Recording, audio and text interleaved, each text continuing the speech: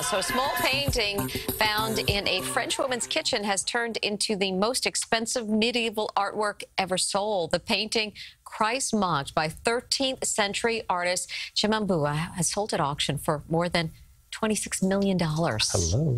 It was discovered after a woman in her 90s decided to sell her house and asked an appraiser to see if she had anything valuable inside.